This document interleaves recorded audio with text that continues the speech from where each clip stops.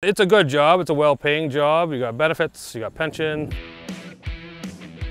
We're just gonna go up and mow some parsnip and a bit of brush on the side of the road. This is the Tiger mower that we have on the back of a Massey tractor, an 18-foot boom, and it reaches into the ditches and gets them all cleaned up for us.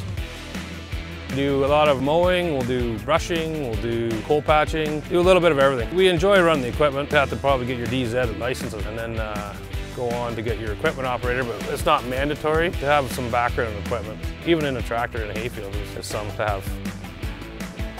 So my name's Joey Ennis. I'm the lead hand for Tay Valley Township, and we're going to do some roadside mowing and brushing.